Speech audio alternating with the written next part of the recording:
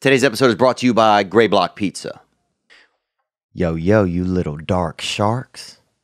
You little sugar sharks. You've been swimming around in your own sweetener, huh? You've been making your own breath, haven't you? You've been making your own breath, haven't you? Well, you've been a good boy or you've been a good girl. Go catch that Frisbee. Go catch that Frisbee.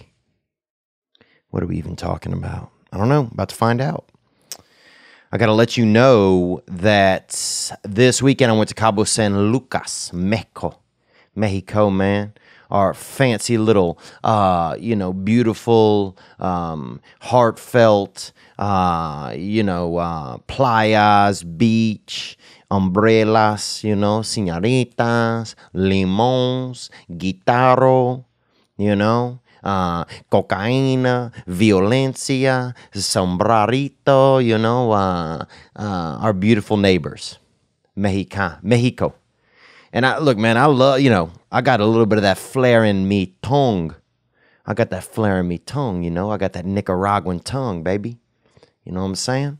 You never even know. I'll be like, igualmente. I just say something in Spanish, and next thing you know, all the girls, they just, whoa. I'm feeling kind of sloshy down here in my galoshes, because they dampening up. I got to let you know that, when I traveled on the plane, I wore Layered, and Layered is a clothing brand, and it's 100% organic cotton. They're made in America with American fabric, and they got that classic style, modern fit, direct to consumer, no middleman. They pass that savings on to their customer, and they make just the basics.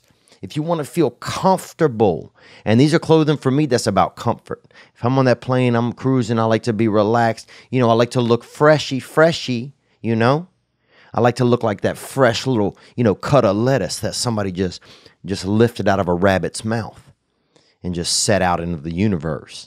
And that's what I get with Layered. And you can go to Layered USA, LAYERED-USA.com, and use code Theo at checkout for 10% off. That's promo code Theo at LayeredUSA.com for 10% off. Man, I want to get back to, I was in the beach. I was in the beach, boy. And I love being in the beach. Dude, you get in the beach and you just, you have the, what happened? I had the sunshine. And the sunshine felt good, and it was hot too. And that's when, sometimes the sunshine has had enough. The sunshine has just had enough. It's tired. Everybody's out there playing, and it's say, you know what? I'm gonna heat this thing up a little. I'm gonna take this thing to the next level and see who's really with me. Because people that can't handle it, they go inside. They get the air conditioner, or they, some people will go inside and get a ice cube and, set an ice cube on the baby's forehead or something to cool the baby down. Well, we don't do all of that shit, bruh. Some people go and they fill their mouth with ice. Get out of here, you wimp. And I never did anything like that, man. Because when that sun heats up, I say I'm staying in the game, baby.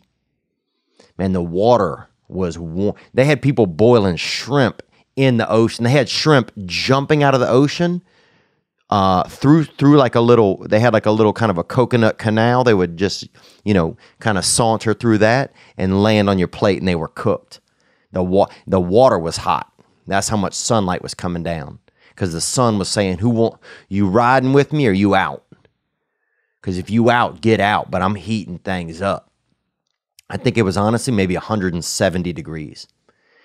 The shrimp came out, they was coconut. They had grouper, dude, a lot of grouper. Dude, people had a snorkel. That was the main thing. Snorkel, fork, knife. And you just swim through the water and eat. Everything was, it was so hot. All the fish was cooked. You couldn't find any sashimi. Things was grilled up. It was water grilled, broiled. Everything was broiled. That's how hot it was down there in Mexico. And when the sun lit it up, boy, I stayed in it. I got sunburned. I got sun learned. I got sun yearned, bro. I was yearning for anything but the sun. I took it on, baby. Because that's where I'm at. And I remember when I was young, I used to play this game. Did you ever play this game when you were young? And I don't know if this was just like poor kids played this shit, but it seemed, we didn't have a lot of extra games. You know, I remember we'd go over to like rich kids' house and they would have, you know, dessert. Like, you know, their family would be eating dessert together, or like we didn't have dessert at my house. Here's what we had. My mom said you could have 2 cookies. If you get 3 cookies, I'm going to whoop your ass.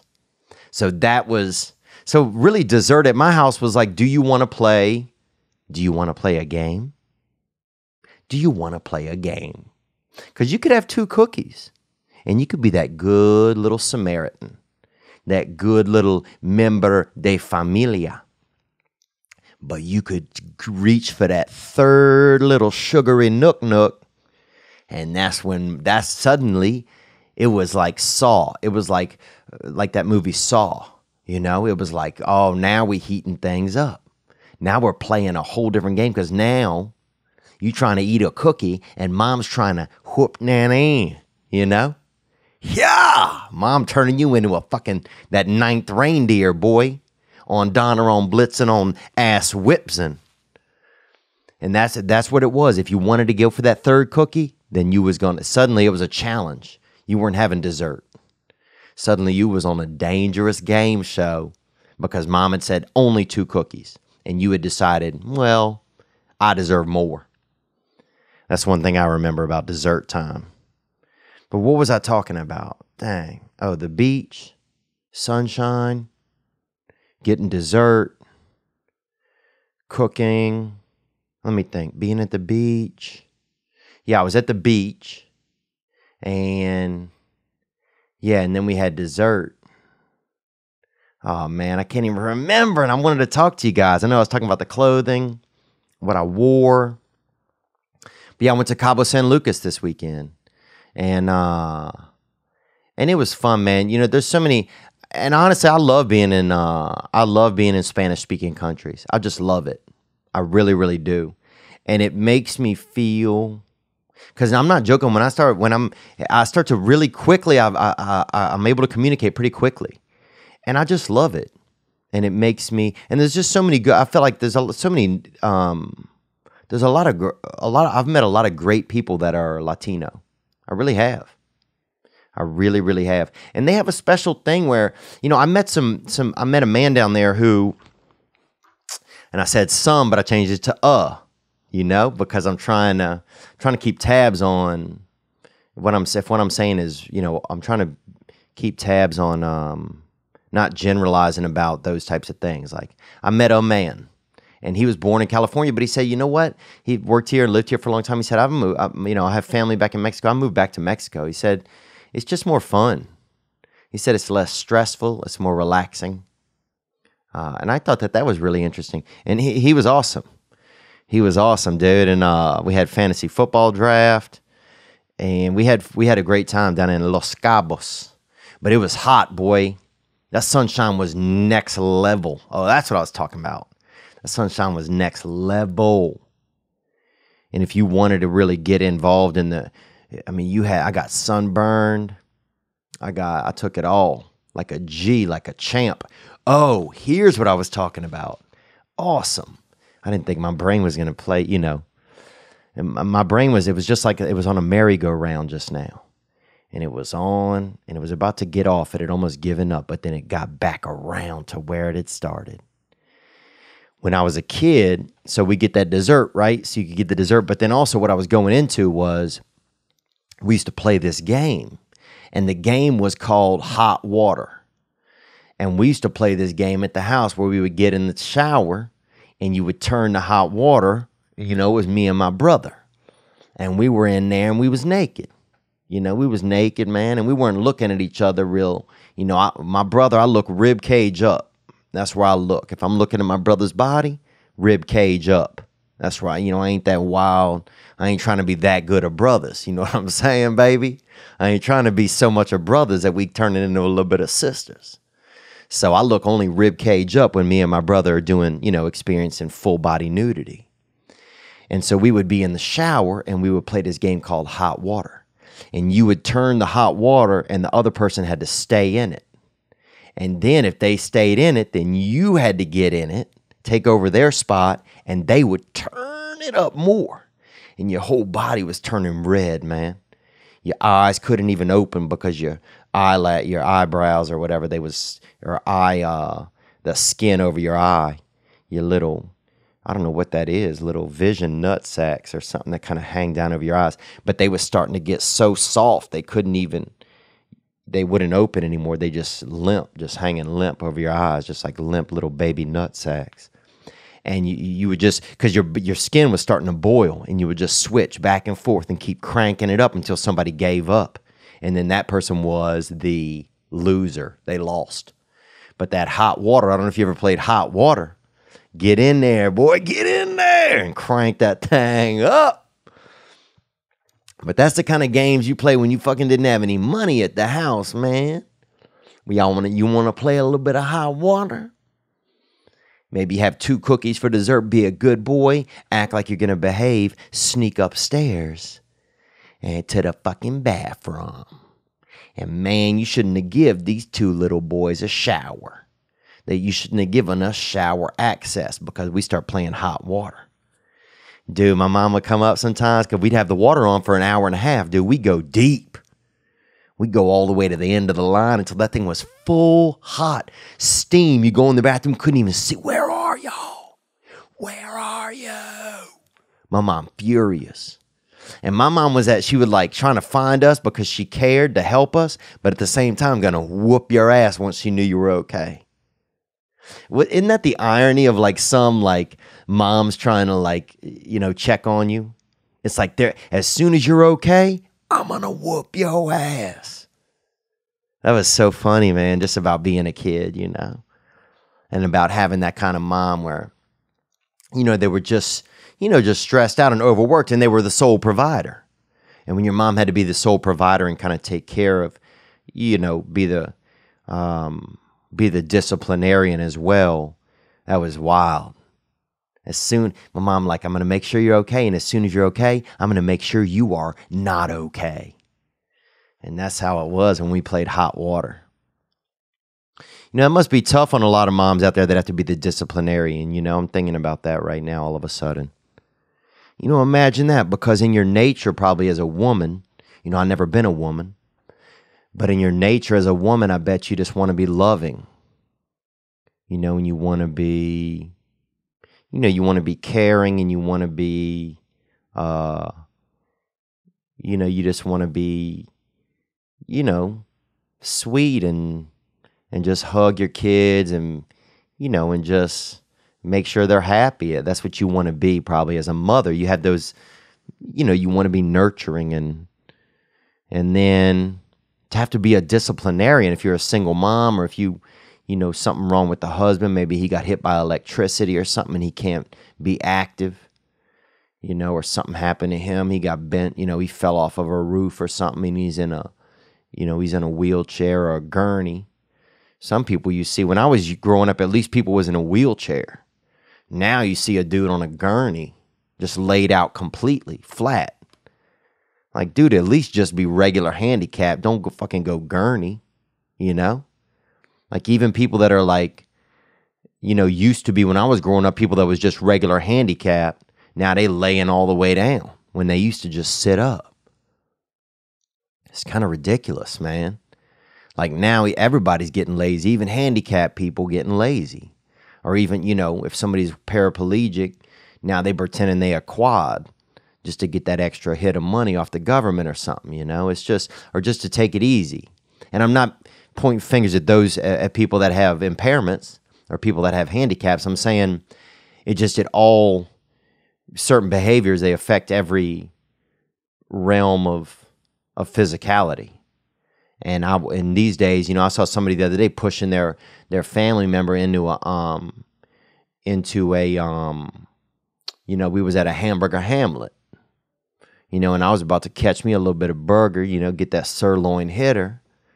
And then they had somebody push their family member in on a fucking gurney. Like, damn. What about this? Y'all can't even prop fucking, Uncle frickin' Katzenmeyer or whatever the dude's name is. Y'all can't fucking prop your boy up in a wheelchair like a natural man. Y'all got this dude gurneyed out up in here. Come on. I mean, just be strong. We can all be strong, even when there are moments where we want to be weak. And we didn't even go in with any intro music this week. This has been kind of different. But I think part of me wanted to get back to my roots. You know, I've been feeling sometimes like, the podcast, the listenership of the podcast has been increasing. And so part of me, I don't get nervous, but, I start to wonder, well, I just want to make sure that I'm still trying to communicate the same way that I was trying to communicate in the beginning. And so, I have to be cognizant of that, and I have to be, because I want this podcast started out, I remember on the hotline, it was like, if you have issues, if you have a problem, if you have something you want to share, you can share it. And so I want to try and make sure that that's what this is. Because it's interesting, as things grow, they change. They really do, even if you don't want them to. It's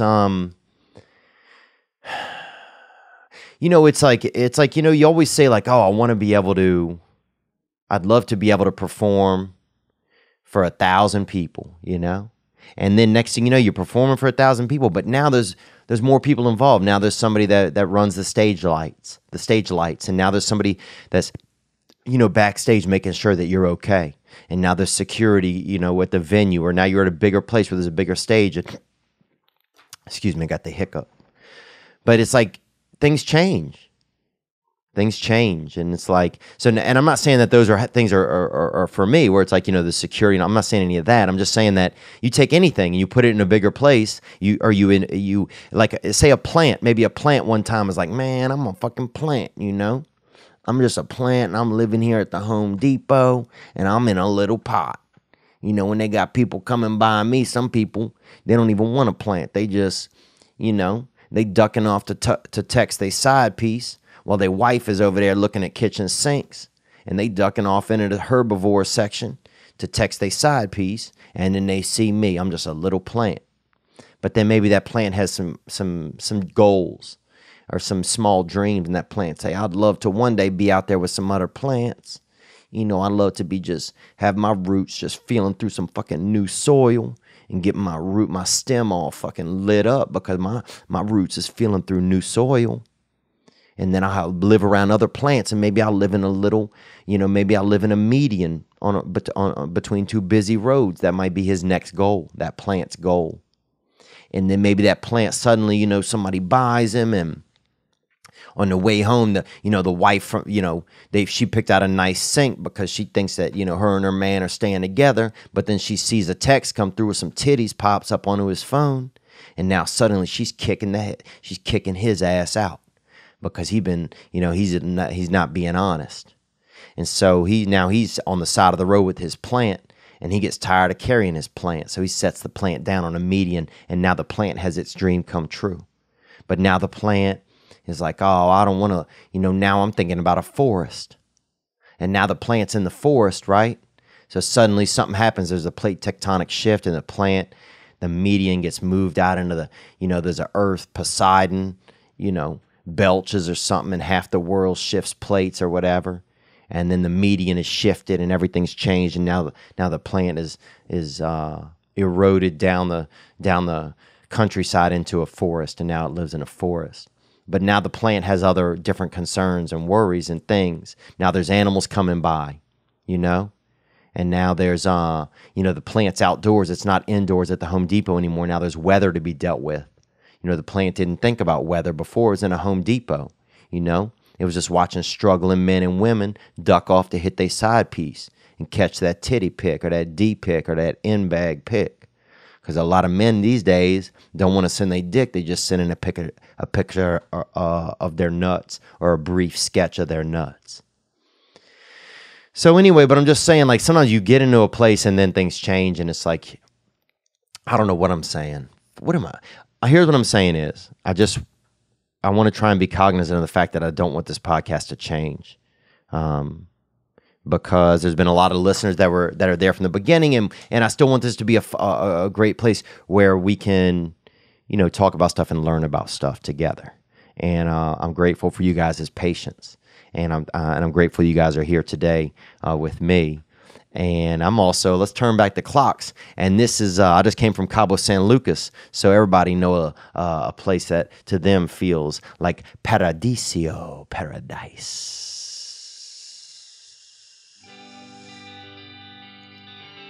It's that tiny Sandhoo. You know, Tiny boy. Get it, Tiny. Come on.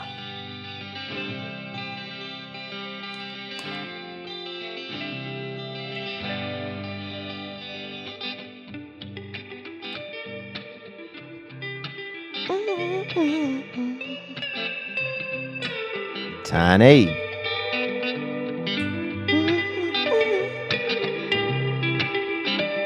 A little bit of Paradise City. Take me home.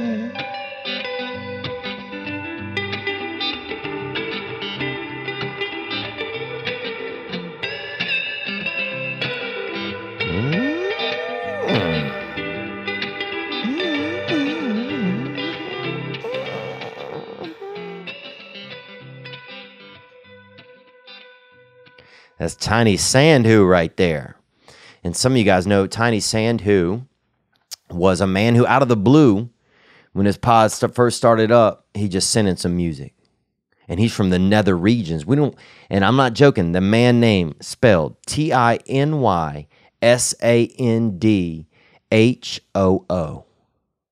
And dude, it just came in the inbox. He said, hey, I love what you're doing.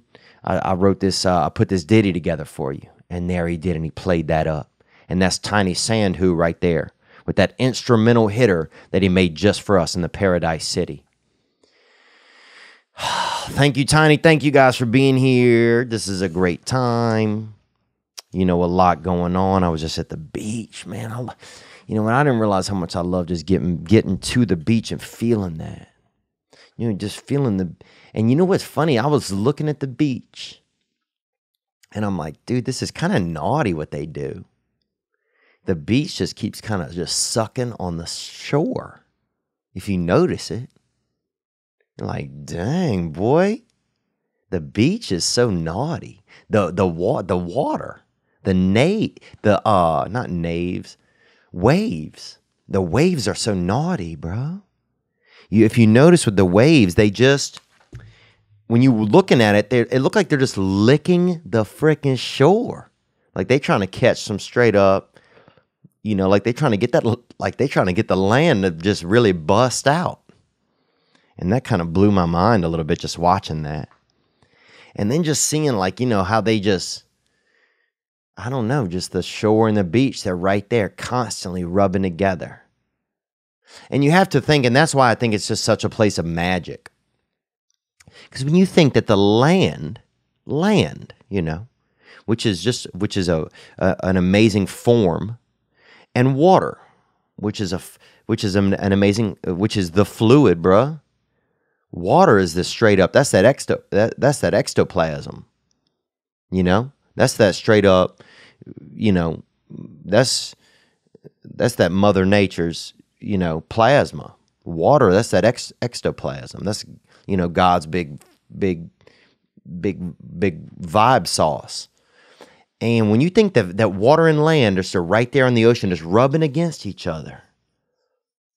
Just what a that friction, the magic of those two things, the main things, land and water, and they're right there rubbing against each other, creating, it must be magic.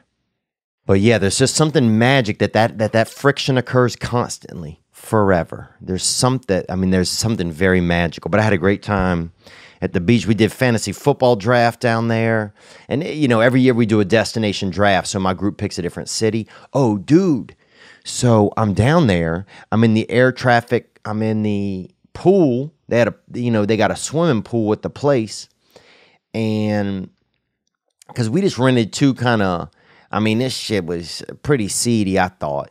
Like you could hear a couple of gun pops go off at night. You know, when some dude in our group that's kind of rich, he's like, oh man, I think they have fireworks right around the corner.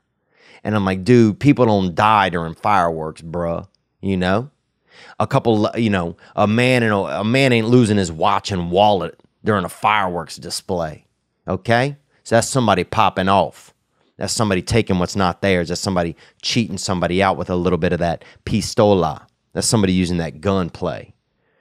But it's funny how rich people always think crime is like fireworks. Like, oh, didn't know there was fireworks tonight. I've been working too long at the I didn't read in the newsletter that there was fireworks tonight. That ain't fireworks, player. That's somebody getting popped off. That's somebody stealing somebody's fucking stuff. So just being aware of that. What else, man? But yeah, I thought about the roots. I was thinking about the roots think about when the roots go through soil.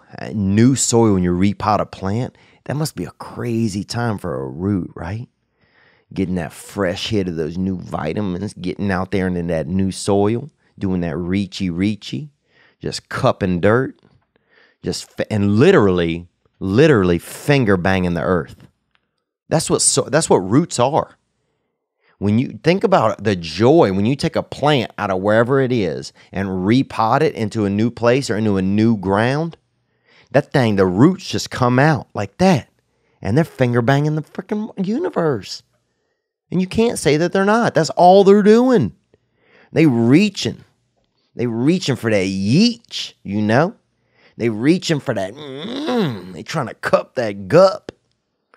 That's wild, boy, when you think about that. So if you want to really, I'm not saying that you need to get into pornography or plantnography or anything like that. But if you want to really think about doing something naughty, take a plant and put it in some new soil. And then just sit in the distance and have you a little bit of sweet tea, and just think about the lewd activity occurring down beneath your feet. And that's Mother Nature. Yeah, but I'm trying to I want to get back to the roots of what's going on with this podcast. And not that we've been leaving them, but it's like if you don't check, I'm just learning this. If you don't check in with yourself, if you don't check in with what's going on, then it changes, and you can lose it. And I was talking to one of our other producers the other day, Chris Perez, and he handles a lot of the outreach. He handles a lot of the single mom stuff. A lot of the calls that have come in, he's handled for a long time and listened to a lot of those and just double checked and gone through. And he's done just, a lot of great stuff for the podcast. And, we're having a conversation. He's just reminding me about, just about things that matter a lot, and just, making sure we check in with what's going on here. I do want to let you know, this is not an ad. Actually, this is something I want to let you know. This is really swaggy to me. I wasn't trying to lose weight, but I was trying to get healthier a while back. And I tried a couple different meal plans. Some of them were cool. You hear a lot of them advertised on different podcasts. But one that I found that really worked for me was called Catered Fit. And so I just reached out to them and I said, look, man, I lost a ton of weight. I didn't want to lose any weight. I was just trying to get into the paleo diet, and they offered it. And I was just like, I want to share people about your company. I want to share your company because it's super helpful. It's only available in South Florida, Tampa, Orlando, and Southern California, unfortunately, but they're hoping to expand. And it's just go to cateredfit.com and use the code TheoVon, TheoVon, and you can receive $25 off your first meal plan. I'll tell you the one that I did, and I didn't want to lose it. I didn't plan on losing any weight. But I lost a lot of weight. So if you're wanting to lose weight, I'm thinking, well, man, this could be helpful to people that want to lose weight. I did the paleo choices from Catered Fit, and it helped. Man, they send you the meals. The meals are already cooked. It's already made. They deliver them to you the night before. And so you get up in the morning, you got your 3 meals, bang, bang, bang, and that's it. That's it. And my habits changed. My eating habits changed. What I desired of what was tasty to me changed. And I've gotten off it since, but I think I did 10 weeks. And if you're wanting to lose weight, go check it out. Cateredfit.com. Use the code TheoVon. So it's one of those things where it's like sometimes, we get presented a lot of companies now to advertise, and some of them it's like, nah, this ain't helpful. We ain't doing like somebody's like, oh, they're gonna let you do appendectomy through the mail. Some of this shit. Nobody's taking their appendix out via the mail, bruh. You know, they send you a scalpel and you use the scalpel and it's $10 a month and you mail it back with a picture of the incision. Then they send you what to do next. Like, dude, I ain't waiting a fucking 3 weeks to find with an open wound to find out how you could help me get my appendix out. So some of the stuff is just, it's too much. What else? What else is going on? Oh man, I've been,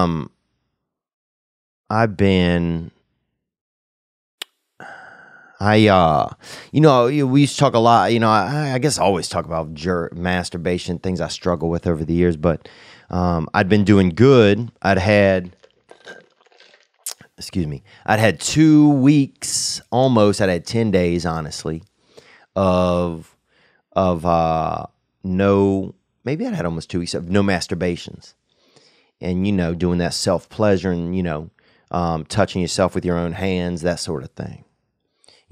Rubbing on your body until, enjoyable fluids and feelings come out, et cetera, that kind of thing. You know what I'm talking about, self-pleasure. And I'd been doing self-pleasure for a while. And for me, it was always it was great, but whatever, long story. But anyway, I'd gone 2 weeks, man, and 10 days, something like that. And then of no pornography. I've had 2 weeks of no pornography. And for me, that's good, man. 2 weeks of no pornography at all. And, I got these blockers now on my computer and my phone. And I didn't have that. I don't think I had that much of a problem with it, but the blockers help. Only one time in that 2 weeks have I even wanted to experience any pornography, and I couldn't do it. And so it was just that one moment of, okay, I can't do it right now. Whew, what a saving grace. I'm glad. Because a minute later, I don't feel like doing it. I get back to myself. But yeah, it's crazy how like the desire to like do something, like it just comes in like an instant. Like I want to not, like all day I don't think about doing no masturbation or anything wild. I'll see my penis all day and I won't even look twice at it. But at night, you can start to feel that weight between your legs. You start feeling that lurker. And it's like, damn, boy, my penis wants to do something. Or something inside of me wants to do something. And that's when I start thinking about, doing self-pleasure or something. And I don't want to do it. I just at the point where I'm tired of that. I want to get my chi up and stay woke inside of my nuts and inside of my brain. Because I haven't had the healthiest relationship with it, but I'd gone 2 weeks, and then what happened was, here's where I messed up. For me, I didn't mess up overall. I'm not a bad person. I'm not saying that. Here's where I messed up for me was sexual texting. Sexual texting. And sexual texting is when somebody who you don't know, or maybe do know, or maybe don't even know, send you a picture of their butthole or they, or they cock or something like that, or they might draw a face or put a little bit of a beard on their nuts and send you that fucking, that nut Santa, or put a little gift next to their balls and send you that, and send you that nut Santa or something. Or they may dress, they may dress their vagina up to look like a little, like a little, like a little, kind of like a little bit of a, kind of a largemouth catfish that just put on some lipstick or something. People do tricks like that with their genitalias and they send you the picture and then you get excited. So I'd been doing well, but then I got a couple of sexual textings from people, from women. I think women, I don't know, one of them I think was just butt. It might have just been some buttocks. So who knows, boy? You know what I'm saying? You never know, boy. Conjunction, junction, what's your function? You don't know, boy. Them cheeks, boy. They was just, somebody's feeling weak in the cheeks and they start sharing that stuff. But yeah. And so next thing you know, I got caught up and then I was caught up. So I gotta monitor that, because so I'm just gonna have to be weary of that. If I get sexual texts, visual type of stuff, then that can lead me to break my little goals that I want for myself, that I want to do or not do. And for me right now, that kind of stuff is, I don't want to look at pornography and I don't want to masturbate just because. You know, I don't want to do that, dude. But yeah, I had a great time in the fantasy draft. You know what I was thinking too, man? I was thinking this weekend, like, I never really liked like being part of like a group, you know? I started realizing that. I was thinking about it. Like, there's something inside of me. I don't want to be part of a group. And I don't know where that starts. You know, I don't really know where that starts. Like, I don't want to be part of like, if I'm part of a group, then I'm not an individual. And I think, you know, somewhere probably in my life, like, you know, maybe when I was a child or very, you know, small Nino or whatever, that, you know, I felt like probably alone. And so I felt like, oh, I have to take care of myself. I have to be an individual. You know, I can't join a group. You know, I can't, and, you know, and I struggle these days. One of the smallest groups I have trouble being a part of is a relationship. And being in a committed relationship, man, and that's one of the reasons why, you know, I'm trying to get away from watching the pornography and doing the masturbations and all of that, because I want to be, you know, I think I'd like to be able to one day be in a healthy, committed relationship. And it's hard. For me, it's been very hard. I'm not saying it's hard for a lot of people, but for me, man, it's been really, really hard. And the thing that's been the hardest when I look back in my life is really the commitment. It's commitment to anything. Dude, I never wanted to commit. And I don't know why that is. And maybe some of the listeners would even know better than I would. You know? I don't know why I don't want to commit, you know? You know, commitment has been the toughest. That's what's been the toughest when I look back in my lifeline and my timeline of being alive and being a human. Is just, I'm taking the headphones off, because I find that for me with when I put the headphones on, I don't know. I feel more closed off sometimes. But yeah, the commitment, I just have a tough time with it. I think is when you know, if I commit to something, then I'm entrusting that I'm not going to be the one solely to take care of myself. And I think somewhere inside of myself, like a long time ago, even if I didn't know, probably didn't even know that I did it, but somewhere inside of myself, my brain or my heart or both of them made promises to each other that they would never like alienate each other or something. Like they would never let my happiness be dependent upon somebody else. If that makes any sense. I'm trying to feel this and talk about it at the same time. Because I think that's part of one of the things when I'm talking about, like getting back to the roots of this thing, is like when things get busy, you start thinking. It's hard to feel when things get busy. You start thinking instead of feeling. And a lot of this podcast was founded on feelings. And being able to feel feelings and talk about them and stuff like that. And, you know, I want to be able to, I don't want to lose that comfortability here. And so I guess that's just something that I'm not working on it, but I'm trying to be cognizant of it. And I guess I feel like sometimes I need to be thinking and be quick. And it's hard to feel and be quick at the same time. You know, feelings for me sometimes take a little bit.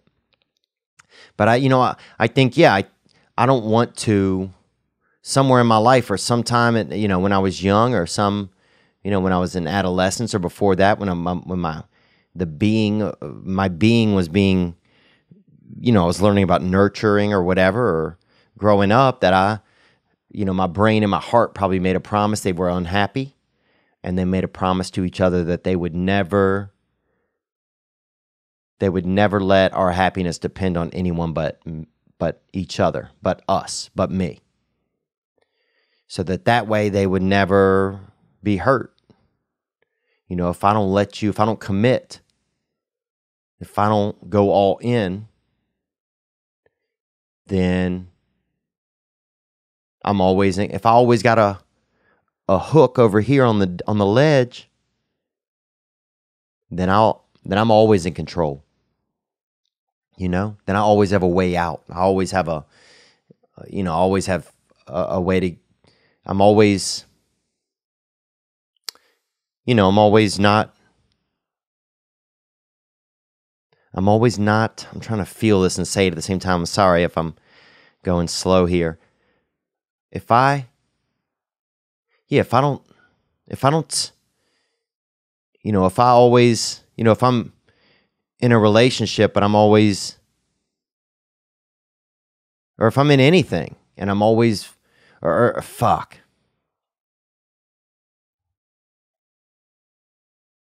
Fuck, man, I'm disappointed that I can't figure this out. And now I'm feeling like I have to hurry because there's more listeners to the podcast now than when we started, honestly. And yeah, and I don't like that. I'm happy that there are, but I don't want to not be able to share and learn about what I'm thinking about at the same time here. So I guess sometimes I'm not going to talk as quickly and get things out as quickly because then I can't feel about what I'm saying. And what I'm saying right now, but yes, so anyway, maybe I'm not even making sense here. So what happened with me was, I have had trouble being in a committed relationship. I've been in relationships. And when I think back in relationships in my life, dude, every relationship I've ever been in, I have been dishonest in. And now I'm at a point in my life where I don't want that anymore. I mean, I know people are going to make mistakes in relationships. I know we are all, we're all broken, regular, normal, fractured humans. We're all not perfect. We're all mortal, I think it's called. Immortal, one or the other. We're all one or the other. And that we're going to do that. But I don't want to do that kind of stuff anymore. I don't want to be in a relationship or an environment where I can't, where I'm just so afraid of commitment that I'm, lying or being dishonest or, cheating or acting out or doing any of that kind of stuff. I just don't want to do it, because I feel like in my heart that I don't want to be that person. But I think I get in relationships and then I'll get, I don't want to commit. That's what I started realizing. It's like the commitment. Man, the commitment is the heavy part. I don't want to commit.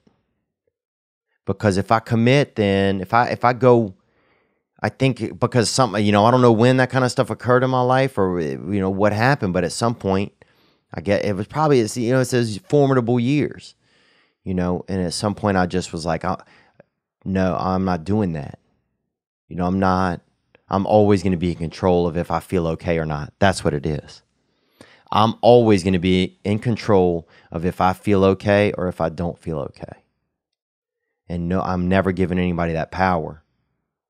Because I think when I was growing up, I don't know when, but whenever, that before I even knew about it, that other people had that power, and they, as far as I was concerned, I guess they let me down. They let me down. And so I never felt okay. I never felt like it was okay to let somebody else be in control of if I feel happiness. And so that's where I'm at now in my life, and I don't want to be like that. So I have to figure out, what goes on with me that whenever I get in, how do I battle these commitment things? And one of the things that I would do, I've noticed over time, is when I start to get when I get in committed relationships, I don't feel, I don't have a lot of my sexual desires go away when I'm in a committed relationship with that person. I still have sexual desires, You know what I'm saying, bro? I'll eat your stepsister's armpits out, boy. You know what I'm saying? Behind the post office, baby boy. You feel me? I'll do that, I'll be that dirty dancer. You know what I'm saying? I'll pull that tongue out and Billy Elliot all up in your stepsister's armpits, cat that air. Even after she worked a double over there. Even after she worked a double over there at the Safeway grocery. So I'm saying we know who's who. When I'm over there, you know, she done dampened up them, you know, them oyster holes on one, you know, them oyster holes, them armpits. She done dampened them things up after working a double over there at the Kroger. And then this daddy, you know, snapdragon with that wild frickin', you know, that tongue, go over there and polish them little bad kittens up. So I'm saying I still got them sexual desires, but if I am in a committed relationship, then I lose them. And I think part of it is because I don't want to, if I nurture that, like there's something in me that doesn't want to connect, like doesn't want to lead things, doesn't want to lead a relationship even further and connect even further because I'm just afraid that I'm gonna something, I don't know, that I'm just afraid. I guess it's just fear. But the crazy thing is the fear is not even, it's not in my head really, it's like inside of me somewhere. It's like just the parts of me don't want to fucking be like that. So anyway, so now I got to start to figure out, you know, how I can better get to a place where I can commit to somebody. And so that's kind of some of what's going on in my life. So if you hear about me talking about things like that or little pieces, a lot of it, I don't know what it is. You know, I'm still trying to figure it out. But I'm taking steps now to try and just battle that kind of shit, man. You know?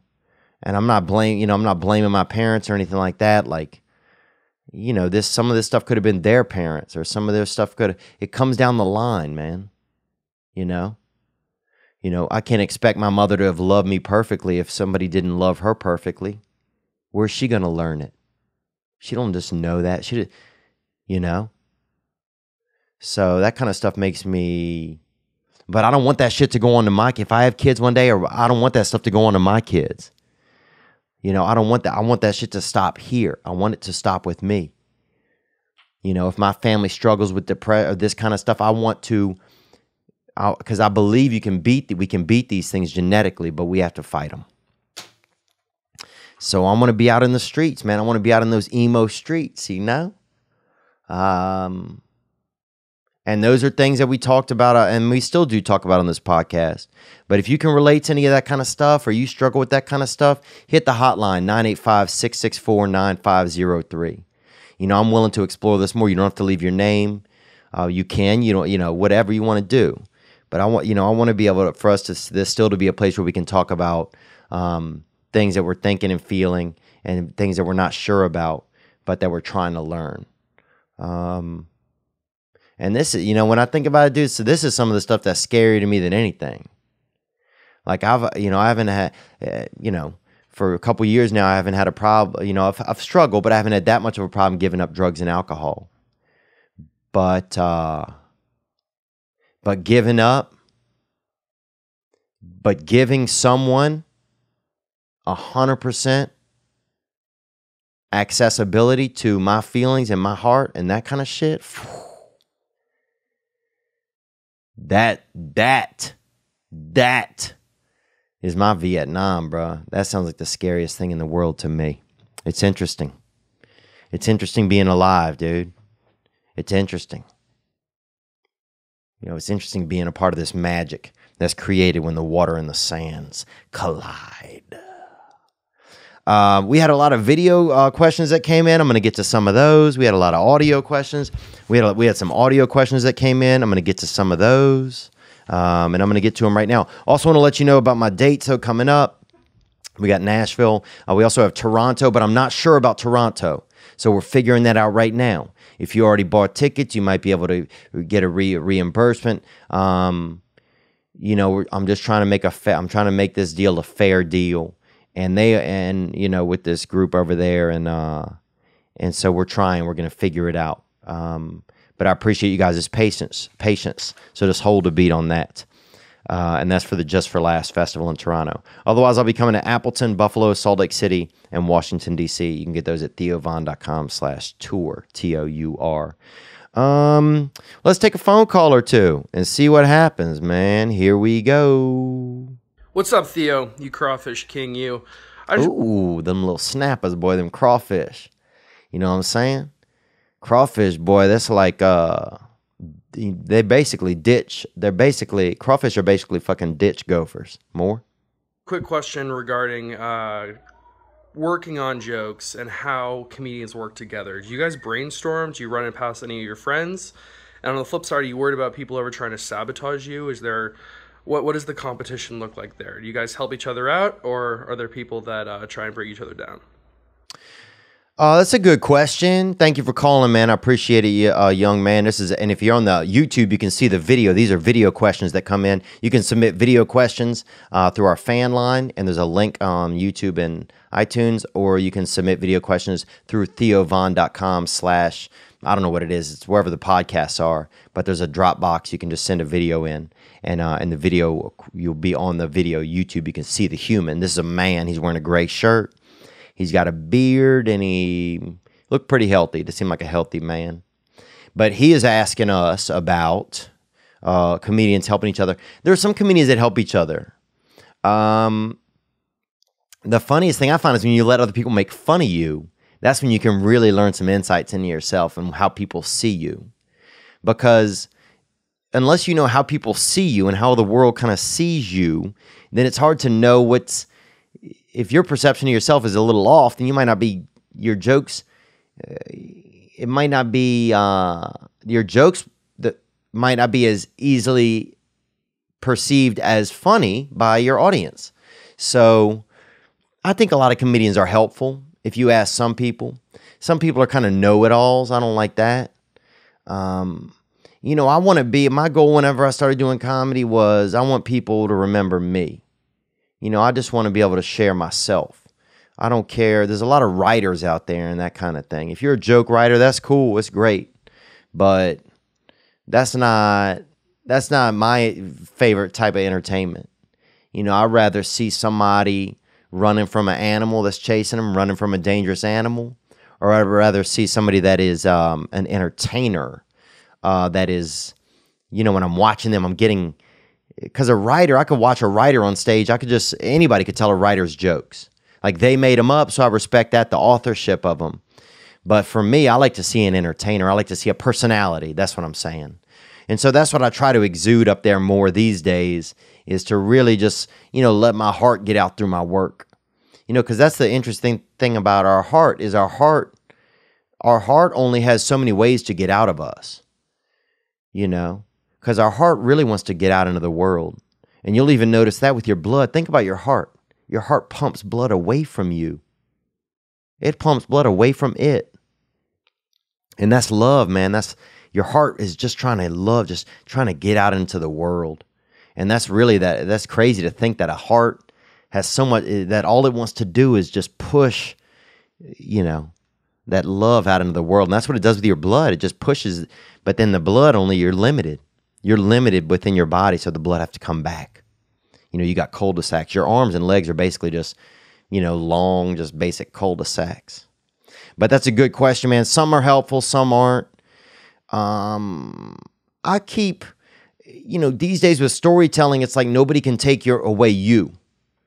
So don't be afraid to be you. And I think that just resonates across a lot of walks of life, a lot of spaces in life. If you're being authentic to yourself, then nobody can take that. They can't take your story.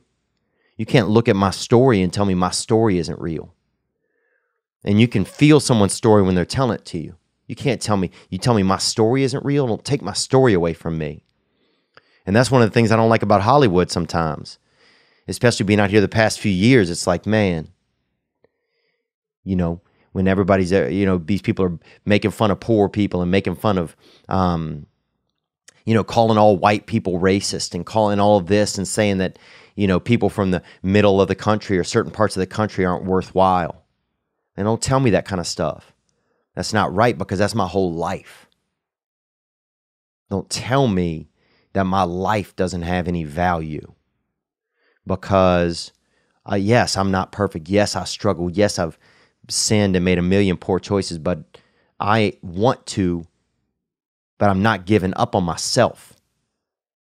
So that kind of shit made me mad, man. So that's why I want to get even more authentic.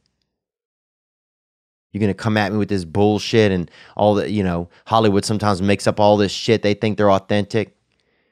They're lacking authenticity. And that just make me want to just be more myself. Because you can't fucking stop.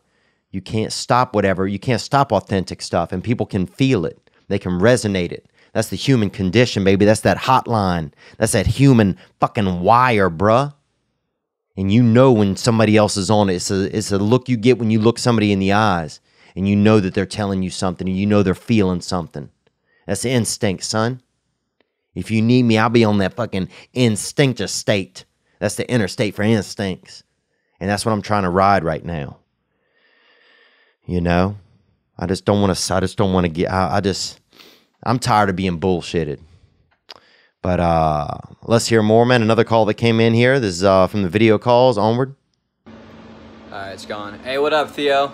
This is Josh and Emilio. We're from Palmdale, California. We have a serious question to ask you. Okay, this is Josh and Emilio from Palmdale, California. And thank you guys for calling. These guys, if you can't see them on the video and you're listening on audio, one of them have short hair, one of them longer hair.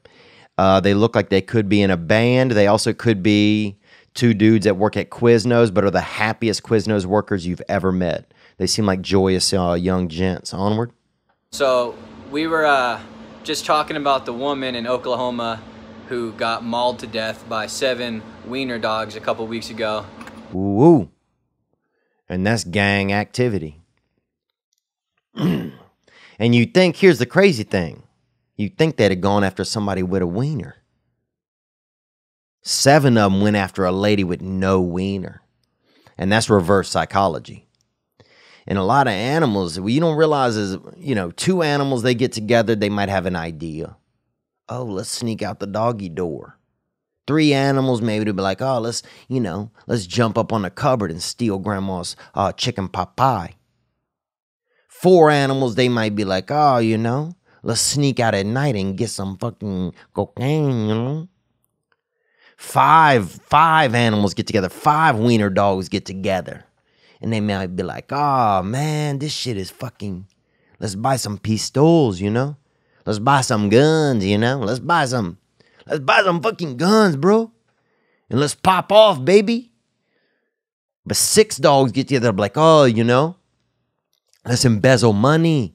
Let's build a YMCA and get donations and fucking take some money out of the coffers, Let's say we getting swimsuits for the new YMCA swim team, but let's steal some of that money. But 7 animals get together, and they gonna probably just take a bitch down for no reason. What I'm saying is that's groupthink. That's dirty groupthink. And that's unnecessary, man. So if you see a bunch of animals getting together and you think it's funny and shit like that, and it's Care Bears and all of that, maybe it's not. This ain't Babe Pig in the City and other animals. This is 7 wiener dogs getting... First of all, who even let 7 wiener dogs get together and didn't think something was happening? Dude, I never seen 7 wiener dogs in the same state before. So you're telling me whoever owned them didn't know that some kind of shit was going on? That other wiener dogs are stopping by to visit their wiener dog? Or they're all meeting up. You take your wiener dog to the park and, 1 week there's 2 wiener dogs there and the next week there's 3 and then a month later there's 4. And then there's 2, 7, 2 of them aren't on leashes and you're like, what? You don't notice something's fucking going on? Let's hear more. I'm sorry for getting upset. Thank you for bringing this to my attention. And it's not funny. It's a serious matter. And one of the boys is laughing in the back and this seemed like the boy... This is the long-haired gentleman. Onward. Just wondering, how many wiener dogs do you think you could take? Say if they were attacking you, like it took, I think, 7 to kill her. How many could you take before they ended up taking your life? And thank you for the question, man. I would say 4. I feel comfortable saying 4. I would probably say 3. If I'd eaten recently and I had a couple Gatorades or something on a table nearby, I would say 4. But you think about, dude, when it gets up to 5 wiener dogs, and a lot of guys out there be like, I could take all 7. No, you couldn't. No, you couldn't, dude. Because they had, first of all, a woman couldn't take all 7. And they got some tough ladies out there. So a man, look. And women women will fight to the end. 5 wiener dogs, one of them is going to sneak you up and get you by the neck. And the hard part for some men is going to be feeling all that wiener against them. And that's the trick about a wiener dog is, they get enough of that body against you and it feel like big wieners hitting you. And next thing you know, one of them gets you right up in the gullet and you're necked out and you've been wienered out. But yeah, I would say 4. I think I could successfully defend myself against 4 wiener dogs. And look, I'm not trying to challenge any wiener dogs. If somebody's out there caught up in the dark arts, you out there training WDs in your fucking basement and shit, and you got these little things going through hoops and eating heavy treats and stuff to make their necks stronger, don't come at me with that shit. I'm not trying to do any of that. I'm just saying I think I could take 4. Thank you for calling in. I do appreciate that, man. I do appreciate it. Let's hear what else, man. We got some other calls that have come in. Let's hear one, man. Let's hear one right here. Sorry. Onward. Hey, Theo. Listening to your podcast from country of Georgia. All right. From the country of Georgia. Wow. Thank you for calling in from the country of Georgia. And I'll tell you this funny story very quickly. I once got propositioned by the country of Georgia to host it was basically like a night of like a Dancing with the Stars. It was a one-night thing, I think a 2-day show that would air nationally in their country. And I couldn't do it. I had something else I had to do. But I was going to fly to Georgia and host their national don't even know where Georgia is. Okay, and I'm not talking Atlanta. A lot of you guys are like, well, it's just over there by damn South Carolina. No, I'm talking about Georgia, the country. And B, I would have hosted their national. All their celebrities would have been performing. It would have been absolutely ridiculous, but I couldn't do it, and it's one of the biggest regrets of my life, actually. But let's hear more. Thank you for calling. Far east side of the Europe. Far eastern side of Europe. There we go. We are answered. Onward. I want to thank you for the motivation because I'm also fighting an addiction, winning a battle already. You're welcome, man. And he said, I want to thank you for fighting an addiction and that we are winning the battle already. Onward. Just sometimes I get too upset and sad about life being sober all the time. So, like if the happiness isn't real, Would like to hear from you. What do you do to recover yourself from sudden attacks of depression? Sometimes there are those days when you just feel like you're just wasting your time, something like that. Not always, thank God, but sometimes it happens. Thank you. I love you. You're a great guy. Thank you for everything you do. Bye. Well, thank you for the call, brother. I didn't catch your name at the beginning. I don't know if you gave it. Hey, Theo, listening to your podcast from country of Georgia. And you didn't give us your name. But thank you for calling. What do I do? Well, I'm pretty blessed these days because I know I have a couple people. Well, first of all, here's what I do. I wake up in the morning now, and I'm back on my gratitude list. So I wake up in the morning, and, I put my serenity prayer into the world. I write it down on a page. God grant me the serenity to accept the things I cannot change, the courage to change the things I can, and the wisdom to know the difference. And sometimes, dude, honestly, most of the time, whenever I say that prayer, I can't even hear it. I just say it, I write it down, and it doesn't even resonate. I don't think about it the rest of the day. I don't know if it comes into my life or not. I don't think so sometimes, but I'm hoping that one day I'll have done that enough that anything that comes in my life, I will think, first of all, can I change this? Can I not? And then I will put that prayer into action. But then I make a gratitude list. I think of 10 things that I'm grateful for. And they can be anything, man. You know what? I'm going to get my bag right now. I'm going to read you my list really quick.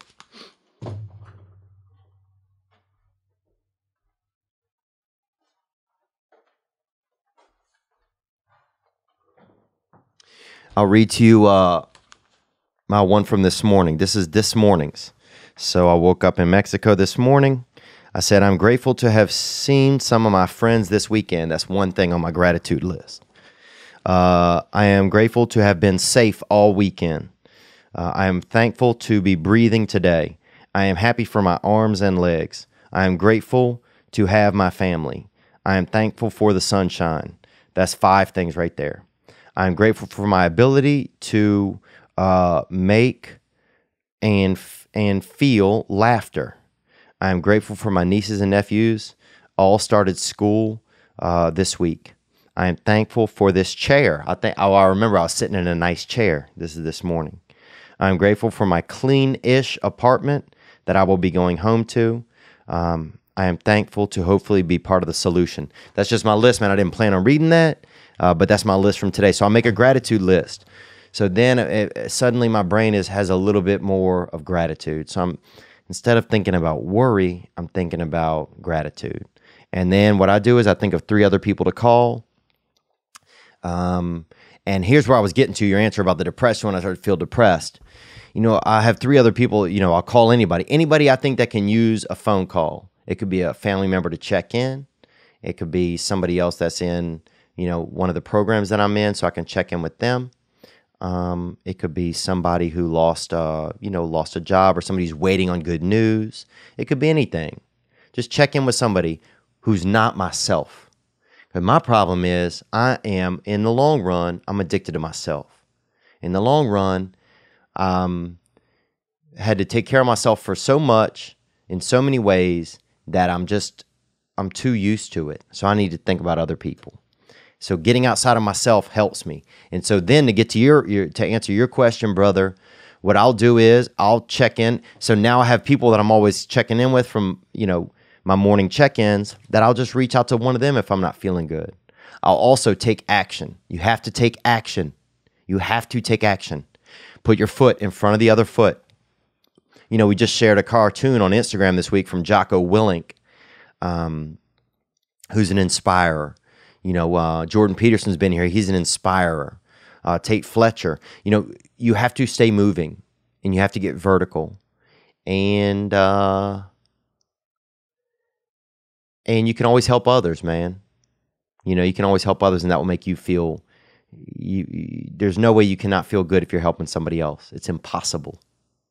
You know, that's one of the gifts of the world, man, is that we can find the way outside of ourselves by finding the way into someone else. And that is not a Me Too. That is not a hashtag Me Too thing or a time's up. I don't mean find your way into somebody else by, you know, find somebody that's sleeping at the bus stop and hide one of your fingers in a raise. I'm talking about just helping somebody. That's how we can do it. But look, man, I'll let you know this, dude. Don't feel alone today. Because you're in Georgia, bro. Dude, can you imagine, dude, in Georgia, if I would have been there on a television show? Oh, and here was the crazy thing. They would have made me learn to dance. I would have had to learn to dance. And that was another problem. I was scared. It was like 6 weeks away. And the lady's like, can you ballroom dance? And I was like, fuck yeah, I can. Because I was trying to get that paper, you know, stack that Georgian, you know, whatever money you guys use over there. That Rambot or whatever it's called. Or that Young Dang or whatever. So she's like, can you ballroom dance? So, dude, I was going to learn to ballroom dance in 6 weeks for I cannot even imagine how poorly that would have gone. But I would love to come to your country one day, and I hope that I get to, and just don't feel depressed today, man. You know? Don't feel depressed today, bro. And I appreciate you making me think about, you know, things that make me feel better. But I stay active. I get moving. I get vertical. Because your brain isn't even supposed to function horizontally. Think about it. When you lay your brain down, your brain doesn't work on its side. Your brain works when it's upright. So at the very least, sit upright and get moving. I notice when I get moving, everything gets moving. And I then learned that I'm a lot more capable than I thought I was. But you have to take action. You can't stay. You cannot stay When I get up in the morning, my brain starts wanting to do bad. It don't want to do anything. It just wants me to worry. But I don't want to worry, and I beat my brain to the punch. But thank you for calling, man. Certainly appreciate that. Let's hear another call that came in. The hotline is 985-664-9503. Hey, Theo. Just wondering how much process goes into your actual podcast? How much editing? How much writing? How much prep do you do? Because you seem to have a grip on the show really well. I was curious how much just off the cuff you do. My name's Jason from Flint. Hey, Jason from Flint. And y'all might know my cousin Daddy Longneck is from up there in Flint as well. And that's Dirty Water Country, boy, DWC. I will drink your milkshake. Oh, no, I won't. Thank you for calling, dude. I appreciate it calling in, Jason from Flint. How much prep? Not super much, really, honestly. I mean, I think about it a lot. I try and connect with my feelings. Like today, I really made it a point to try and connect with my feelings before I got on and start the podcast. You know, and I wrote some stuff down on the plane ride home, some things I wanted to talk about, listen through the calls, and then some of the calls I don't listen through because I want them to be new to me. But I do talk with my producer, Nick, about the types of things we want to keep in the program, the types of things that are important to me, and the types of things that are going on in my life. Because I feel like if there's stuff going on in my life, and then he can listen to the calls and he's like, oh, some of these things are kind of things you're thinking about or dealing with or whatever, then you can, and I'm current on it in my own emotions, then I might be able to best, be of service by thinking out loud to other people that might be dealing with or thinking about some of the same stuff. So that's where I try and do that. But a lot of stuff I think of just off the cuff. I don't want to be too planned or prepared. We do have now, our in-house producer, Nick, makes the sheets, so there are ads, so I can see the ads right here. And so that's kind of nice just to have those. But I would say that that's probably a lot of it. Yeah, I think that's it. I'm going to let you know right now about this ad. This is called SaneBox. And dude, I need this, man. I'm going to try this out. I have not tried this out yet. But inbox email is just bananas. And we had a mailman come on, he just called in a few minutes ago, and mailman, that's the original email. But inboxing email is crazy. And now we're so inundated with email that it's no longer about responding to everything. And it's true. You don't want to respond to everything. It's about responding only to important things, the messages that truly matter. And SaneBox, SaneBox, does the work for you. SaneBox, sifting only the important emails in your inbox and directing all other distracting stuff into your Sane Later folder. So you know what messages to pay attention to and what stuff to get to later on. It also has nifty features like the Sane Black Hole, where you can drag messages from annoying senders you never want to hear from again. That sounds like something that's amazing to me. They also have Sane Reminders to ping you if someone hasn't replied to your email by a certain date. So that's pretty cool too if you need to circle back with someone. I am offering to our listeners, you can see how SaneBox can magically remove distractions from your inbox with a two-week free trial. Visit sanebox.com/Theo today to start your free trial and receive a $25 credit. That's SaneBox.com/Theo for a 2-week free trial and to receive a $25 credit. Pretty cool. Let's take another call that came in. Here we go. Here we go. Hey, yo, Theo.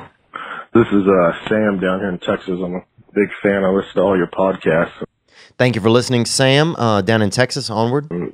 Relate to you on a lot of different levels and stuff. We're about the same age. So, I have a lot of the same things going on that you do. Thanks for saying that, Sam. I appreciate it, man. I appreciate it. Onward. Anyway, so I'm calling about your take on deer hunting, buddy. As a lifelong hunter, I think that I'm both offended and inspired. First of all, there's no sharing a deer stand with motherfucking Stanley. There's no wieners involved in deer camp in any way. But here's what I'm saying is, You can't get into a deer stand and leave your dick in the car. That's all I'm saying. Thank you for calling, though. Let's hear more.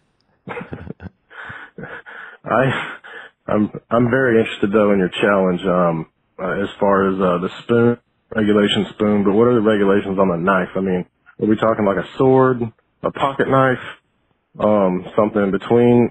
You know, you really need to. It would be good if you could get back and let us know what the regulations are on that, because I'm planning on getting that knife kill hitter. Dang, boy.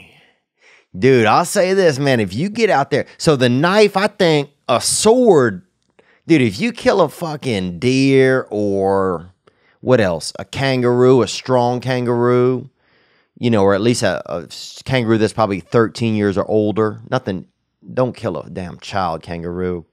But, yeah, if you kill a deer with a sword, bruh, or a leopard, dude, you kill a leopard with a sword, bro, in the wild, I'll give you $550, bro. I swear to God I will. If you kill a leopard with a sword, this goes out to anybody. Leopard, what else? Leopard and any other exciting, very exciting cheetah. What else? A hawk, not a hawk. I don't think you can legally kill a hawk. But you kill a leopard, cheetah, or other exciting animal with a sword, $550, bruh. But yeah, knife, I think you could go sword, or you have to go serious blade. And the spoon, I get it. The spoon is kind of useless, I guess, unless you're really going to get at, you know, if you're going to get on its back. And the spoon is kind of messed up because, you know, and I know I said to spoon out an animal's eye, you know, if you already get them with that knife. But I'd love to see that. I think that's the next step in hunting, because here's the thing, everything evolves. Everything evolves. Like a long time ago, hunters would make a trap on the ground, and the thing, you know, a deer would walk into it, and they'd have like an apple or a little sweet tarts or something there, and the deer would eat them, and the trap would pull the deer up into the tree by one of its legs. And then they had, you know, somebody would write something on a wall, and a deer would come over and read it. And then, a big hammer or an anvil or something would fall down and kill the deer. And then they had, men started building deer stands and spending time together and then shooting deers from far, far away. But now, and look, I respect that some things are happening. Like they have bow hunting now. I get it. I'm not saying hunting is wrong. Hunt, bruh. You know what I'm saying?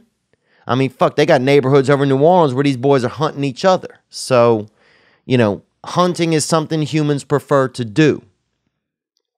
But at least for humans that are out there hunting animals, I would love to see that knife attack.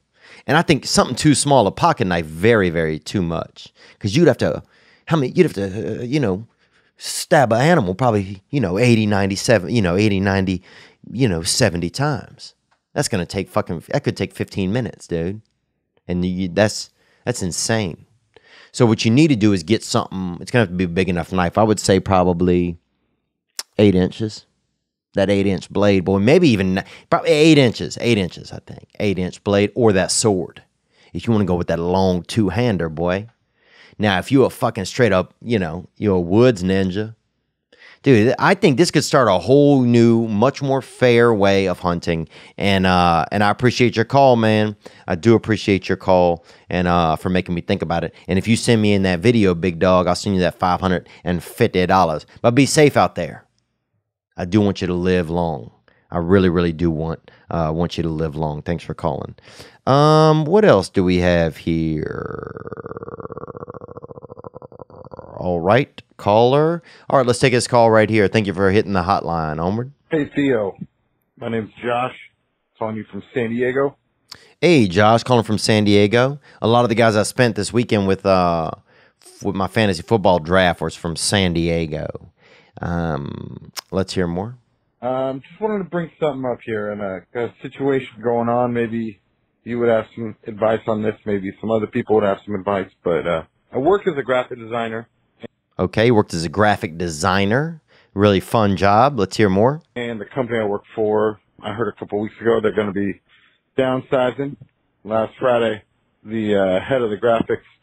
My cousin was, I'm thinking Down syndrome, actually. And I'm sorry, I didn't think, I'm sorry, I shouldn't have said anything right there. Let's hear more. Department You said downsizing, for if people couldn't hear it. Onward? told me kind of on the down low that I'm the one that's going to be getting laid off. I found out that the way this company lays people off is they send them a text on Sunday evenings. Sunday evening they send it. Well, look, dude, if you had a long weekend, then that's going to be a great text to get if you was partying all weekend, and you'll be happy to not have to go in on Monday. But the rest of the days after that, when you need money and employment, then that's going to struggle. Tuesday through Friday and future weeks and months. I'm sorry to hear that, man. Let's hear more. So here it is, Sunday, middle of the afternoon.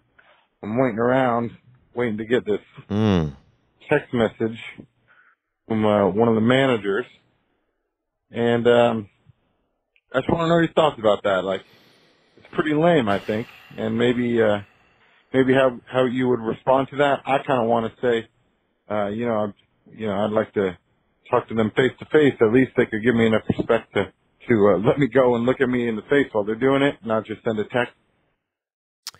Man, yeah, that's why, you know what? Yeah, it would be nice if they did it face to face, especially if you know the people. Like, I'm not sure what your employment structure is over there, what your management structure is over there. But yeah, if they told you face to face, it also seems odd though that they don't give you 2 weeks notice, that you just like So, there must have been, usually if they if they're going to text you on Sunday night, then it should be something you should know, right? You'll be there for the next 2 weeks. I'm not sure how that's working for you. But it's just the world we are in now. It's like that. It's like that in a lot of places. And some of us, we don't want to admit it. And I don't want to admit it sometimes. Like, I romanticize a lot of things.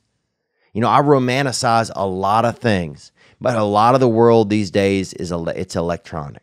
That's how it's going. If you want to feel about it, you want to think about it, you got to do that on your own time, buddy. People, there's not as much of the connection there. And I think, if anything, more than ever, this is a time when it's about getting back to the family structure. It's about getting back to the people that have to connect with you. Family. Because it's, these other things are not as much, there's not as much reliability in them. There's not the connection you used to have at work. There's not some of those connections anymore. So yeah, I think it's just it's an opportunity for us to realize that, hey, the people we care about are not the ones that we're just going to, we're going to take it a step further with them. We're going to connect on a real level. Because other places they're not doing it as much. It's not as important. It's not part of the structure. People work so far away. Some people from their own offices or even countries away. Your headquarters might be in it's just so far and so distant now. But it's hard. It's hard to feel like work matters that much, like they have any gratitude towards you as an employee.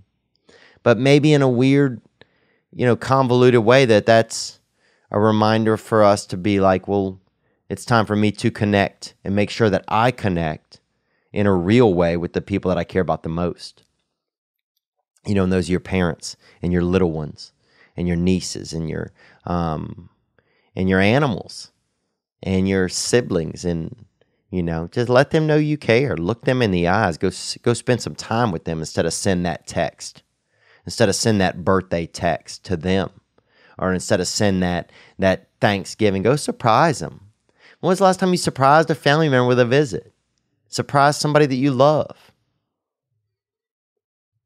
I don't know. It's me. You're making me think my brother's birthday is coming up in 2 weeks, and the last thing I want to do is take another trip on a plane anywhere. Anywhere.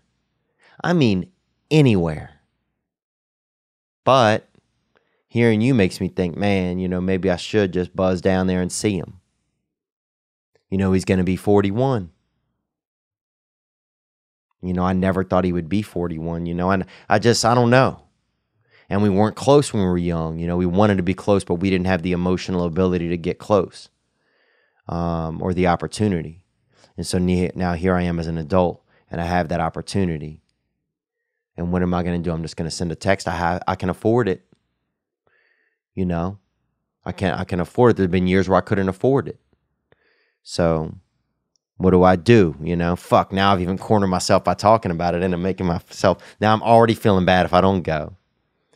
But I'm sorry, man. I'm sorry about the job. You know, and I hope that you find some other employment. You sound like you have a really good personality. You sound like an upbeat dude. You sound like a guy who thinks about things. Man, those are some great characteristics in an employee. So I bet somebody else is going to be happy to have you. And this could be an opportunity, a new opportunity, just waiting to turn around the corner and say hello to you. And I hope that that's what it is, Cat Daddy. And look, if you got a couple days off, boy, you know what I'm saying, boy? Get out there, son. Get out there and fucking, I'm not saying get in the dark arts, but maybe fucking stick your dick into the gray matter, you know? I'm not saying get out there in the dark arts, but maybe fucking get out there and see what's looming around in the shadows, daddy. Do something unique with your days off. Do something you wouldn't do. But take action, move. Don't just sit around the house and thinking about I'm not working. Take action, move. You can do something, bud. I promise that you can. But thanks for calling in, man, making us feel like a part of your life. We appreciate it. What else? We got another call that came in here. Let's hit the hotline, 985-664-9503. Thank you for calling. Hey, Theo. My name's David. I'm from Sacramento, California. I just found you like 2 weeks ago. Oh, thanks for calling, David from Sacramento. You know, I love being up by Sacramento. Dude, I am so excited by the Diaz-Poirier fight. I know that I think Diaz is out of that Stockton area. But anytime I think about NorCal and them real boys in between NorCal and SoCal, I think about Sacktown and I think about, you know, just some of them real areas. And, man, I'm so excited by that fight, dude. I saw a promo the other day. Oh, it looks so good. Looks so good, man. I hope that fight goes through. Let's hear more. Thank you for calling in, brother. Discover your stuff.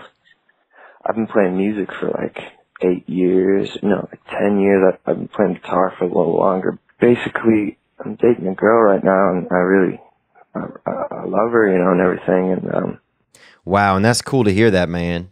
You know, it's cool to hear. You didn't used to hear that stuff a lot. You know, 100 years ago, a guy couldn't tell another guy that you know, this girl, I love her, like in an open forum like this. So I think as men, we are evolving emotionally in some ways, you know. Maybe some ways more than we need to. I mean, look, fucking sometime I'm a little too emo out here. But thank you for calling. So you play music, and did you say you play music? And you've been dating this girl for, and you love her. Onward. She's a really family-oriented type, and I love that about her. And I'm just worried, you know, that I won't be able to like pursue music as much if I get married to her too quick, because I just think like being on the road and everything would be really hard, because I know like I've done a couple tours in my life and it just takes a lot of time and you kind of can't be that present and stuff, and I always just imagine her coming with me and stuff. I don't know. Have you ever been in a relationship and then always been moving around and stuff, and like what's that done to it? And do you think it's possible? Do you think it's like, is my head in the clouds here? Or, anyway, love your stuff, bro. You're awesome. You know, I wish you the best. I want to see you out there. You should come through Sacramento. I'm going to see Bill Burr in a couple of weeks, and if you came, dude, I would totally go, and I'd bring all my friends. So, thank you, man. Thank you for that. I heard you say love you too. That Freudian slip, boy. And I love you too, bruh. I'm just clowning with you there, but dude, Bill Burr is one of the greats, and you go see him, and that's a real boy. Bill Burr's a real boy, man. He's out there, and he's a real dude, and he's a loving dude, and but he's a real guy, you know. And I think he does a great job of being, you know, true to himself. Man, I feel so blessed. Like, you know, Bill said hey to me. This is the second time he ever said hey to me. When the last time I saw him the other day, and it was like, fuck, man. I mean, I just can't even believe that that's, you know. And even if my life ends next week or something, that I got to have these moments where men that I idolize and people and senses of humor that I idolize, said hello to me, and made me feel a part of. Thanks for this call, man. This is a big, it's really, first of all, I want to say that it's really cool of you to think about all of that. You're thinking not just about yourself. You're thinking about you two together. You're thinking about, the risk. And I'll say this in my own life. I've been seeing a girl for a while, and I don't talk about my relationship or dating and that kind of stuff on here that much anymore on the podcast, because I feel like it's not fair to somebody that I'm involved with, or it's not, because my life isn't their life. My life isn't their life. And it is hard. It's hard, man, when you're just FaceTiming somebody. It's harder when there's temptation around every corner, and there is, and you feel lonely easy. Because loneliness a lot of times, and if you don't feel like you don't have a good, strong sense of yourself, and if you're just used to, like when I get lonely, then I'll do something where in the past I've made choices where, I'll go, meet a strange woman, or I'll go, I'll look at pornography or something like that, something to make just, and it's not even lonely, it's just some emptiness or something. So you have to be careful of those things. Those are pitfalls, man, because those can damage a situation where you really care about somebody. And a lot of that stuff, I've been able to work on some of that stuff, and I continue to. But those are real things out there. And will she want to come with you? Can you still have your dream? I think here's what I think. I think you just have to tell her these things up front. You have to say, look, look, I love you. I'm not sure if this is the right move right now, for us to be together. What do you think? Because these are the things that I'm afraid of. And that's what I've learned as I get older is the hardest thing to do. Just to tell a woman or tell somebody else, if you got a lover that's a male lover or whatever like that, or you got you don't like men's or women's, and you just got a puppy, and you and that motherfucker just kind of look each other in the eyes a lot. But just to say what your real fears are. And I should say, when I get my real fears are, and I'm taking a break right now from the relationship that I was in because I'm not healthy. I'm not well. I don't know what I want. I don't know where I want to be or what I want to do. And I really felt like it was starting to, affect the person that I was dating, affect the person.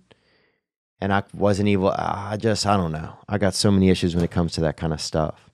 But I think if you can be transparent with them, you'd be so much more amazed. I hear from guys who have very extremely transparent relationships and extremely don't keep any worries or fears or insecurity, that keep all that in the open with their partner, with their girl or whatever, that they find that really helps them shine, But she's probably a loving person. You can let her know, look, I'd love for us to have a chance. These are the things that I'm worried about. If I make a wrong move, do I let you know, or would you like me to keep that to myself? These are the real things that we can ask each other and talk about. Because times are different now. It's like, you're in a real, like it used to be a long time ago, you would travel, but you wouldn't talk to the person. You maybe talk to them on the payphone here or there, and you would miss them, but now you're like missing somebody, but you don't ever really get a chance to fully miss them because there's so much accessibility. It's kind of strange now. It's like, I don't know, it's kind of strange. But I would say you just try and be honest. Just be honest, even if it's a worry, even if you're concerned about what you ask might hurt their feelings. I think I'm learning more and more women just want clarity. They want to be extremely clear on what you're thinking and what's going on. But I've had a tough time doing it, man. I've had a tough time doing it. Except as I've gotten older, it's like I kind of look forward to more like the FaceTime conversation and stuff like that. Like I don't have that joy of being out in the club and chasing women, that kind of shit, man. I don't give a fuck about all of that. I ain't about that. Ending up with some rap scallion at, 4 a.m. and she's, bending over in the yard or whatever, and she got a mouth full of Nutter Butters, you know, or you know, she got a mouth full of those, what are those, Keebler cookies or whatever, you know, them beautiful, they not those Nutter Butter hitters, but they them other ones, the Keeblers, with them little baby boys hiding cookies in the trees. She got a mouth full of them. You know, she got a mouthful of them Chips Ahoy's, and she's trying to get you to do her doggy style. I ain't doing all of that shit. I ain't doing all of that shit. But the dark arts are out there. When you're alone and you get off stage, that's what's milling around looking for you, is the dark arts. So you better come fucking correct with yourself and your life. Let's take another call here. Oh, we got a call right here. It came in. Onward. Hi, Theo. Quick question. And this a man with a poodle right here in this. And this is really the dog episode. This is a dog episode here because they had 8 poodles got that lady, or 8 Weimaraners or whatever, schnitzels, and then they got this man got a poodle. Onward. So if you're ever on like a verge of a relapse, what do you do to cope with that? Or, you know, what do you do? How do you... Ooh, and this dog just licked that man when he said that. Sorry. That dog, boy, that thing, hella gentle. More? Solve that problem. Okay, if I'm on the verge of relapse, well, I'll talk about that for a second, you know, and I think he's talking about relapsing on drugs and alcohol. And for those of you, some of you don't know, I don't do drugs and alcohol. I'm about maybe 32, a little over 2 years. And I may do them again. I do not know. I'm not going to promise you that I will not, but I will promise you that my life has gotten better since I have taken a break from drugs and alcohol and tried to find ways to at least get a look at my own spirit and see ways that I can help work on my own spirit. And I couldn't even see my spirit before this, before I started practicing sobriety. If I'm feeling on the verge of a relapse, I do the same things, man. I call friends, same things we talked about earlier when the man called, said he was feeling depressed. I call friends. I'll go to a meeting. You know, I'll attend AA meetings or other 12-step meetings or Al-Anon, any of those types of things. You know, I'll go to a meeting. I will call a friend. The biggest thing I have to learn is to ask for help. That's the biggest thing. You know, and this goes back it's so funny you called about this, and I'm so grateful that you asked this question, because it's the same thing about commitment. It's the same thing about me just wanting to be the only person that's allowed to run my show or to even know what my show is. You know, I don't want to tell somebody else that I'm afraid. I don't want to tell somebody else that I'm scared. I don't want to tell somebody else that, you know, I don't know. I don't know sometimes deep down in me if I really want to tell somebody else that I care even. But I know for a fact I don't want to tell somebody else that I'm scared. I don't want to tell somebody else that I'm afraid. I don't want to tell somebody else that I think I'm going to mess up, or because if I do that, then I'm weak. You know, then I'm weak. And if I tell somebody else, oh, that's not it. As I'm saying that, I'm losing my feeling there of, I felt like I was really onto some feelings. Because for me, I try to listen and talk, and sometimes I'll surf over my body with my, like trying to feel something while I'm talking. And if I really feel something, like a feeling, if I get a strong feeling, then that means that I'm on to something. It's almost like looking for gold, like running a metal detector over while I'm talking, I'm like running a metal detector over my heart and looking for feelings. But no, I don't want to admit, I was having more feelings when I said I don't want to admit to somebody that I'm scared. You know, but that's what I do now. That's what I'll do. But now I haven't been in a severe instance. This weekend was one of the biggest instances that I had. I was in Mexico, and I wanted a damn beer, bruh. I wanted a beer. Because I was there and the beach and the commercials and the advertising is baked into your fucking bones. And I wanted a damn beer. I thought if I poured beer in my mouth, that a million pieces of, beautiful vaginas and Mexican, crotchets and all of that was going to fall out of the sky or something. You have this vision in your head. All these teetas and teeties and everything going to fall out the sky and land in my mouth. And my tongue's going to be all nippled up and everything. That leche duffel just landing in daddy's fucking face hole. But that's not the truth. And I just let that kind of ride. I told my buddy, I said, man, I really feel like having a beer. At least I verbalized it. You got a little dog there. I see you got a friend in your video. You're lucky. You got a cute dog, and that dog is licking your head while you sitting there asking about this kind of stuff. And that's nice. You have somebody that cares. But that's what I do. I got to admit, I got to have to say, I need help. Dude, I don't want to need help. I don't want to need help. I want to know you, because somewhere inside of me, you can't help me. I help me. I don't want to need help. I don't need you. That's what it was. That's what it is. Somewhere a long time ago, I needed somebody and they didn't do it. And so I decided at that point, I guess, I don't need you. The only person I need is me. And I'll be damned if I'm ever going to need somebody. I ain't needing somebody. I'll be damned if I'm ever going to need somebody again. And so that's where I'm at, man. That's not where I'm at, but that's where I know there's a lot of me is still in that place. I can feel that inside of me. And so it's hard for me to ask for help. It's hard for me to want to be part of a group. It's hard for me to really commit to a group. It's hard for me to, when my family's together, to stand up and tell my family that I love them, man.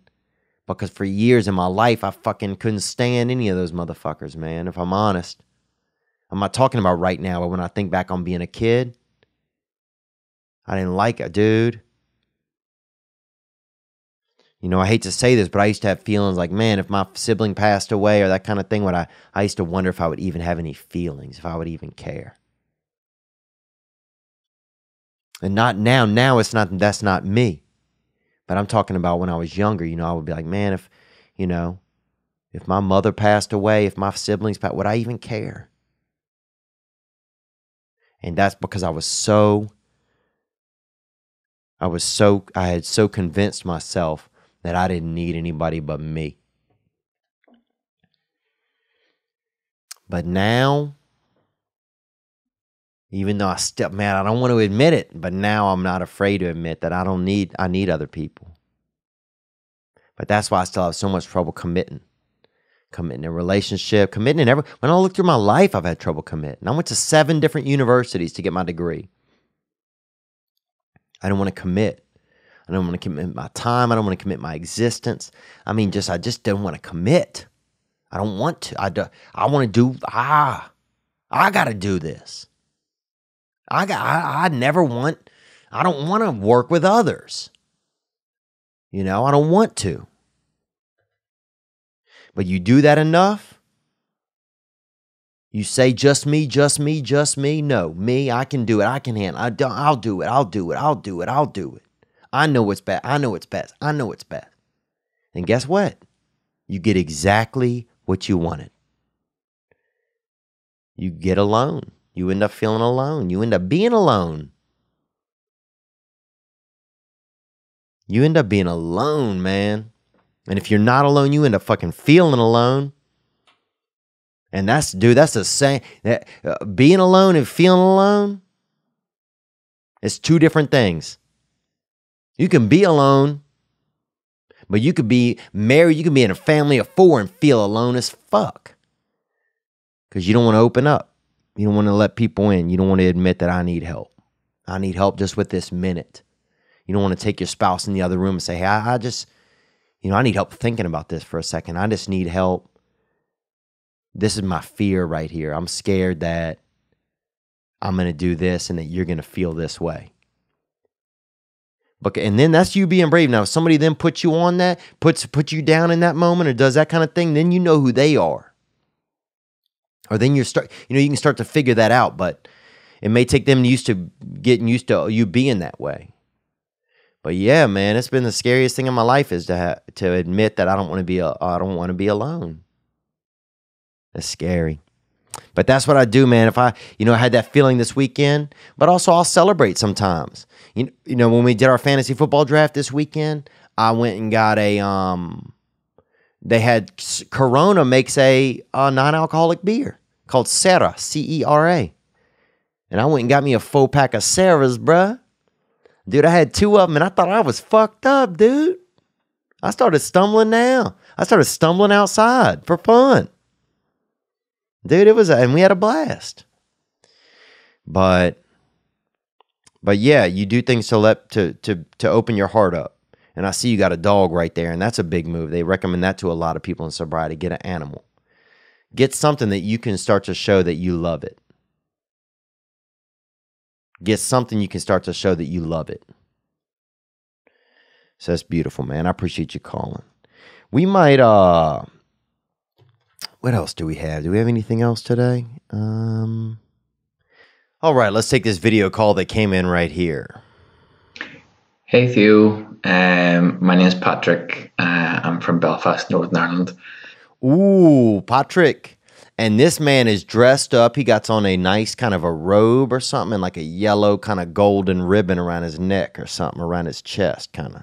So he looks like he looks like somebody won him in a prize in a contest. But this is Patrick from Northern Ireland, and that's the Pogues country, I think. Shane McGowan. And onward. Thank you for calling, Patrick. I'm staying at home today applying for jobs in my Batman dressing gown.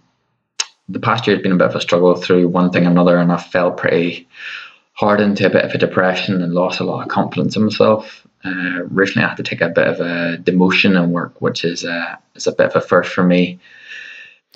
Thank you for calling, Patrick. I can imagine that's tough, taking a demotion. Oh man, I can feel that, because you probably feel, especially if you were thinking kind of, decent of yourself, then to feel like, that other people don't think that you're capable, or that they don't think that you're moving forward. That's got to be pretty tough, man. I appreciate you sharing that. Onward.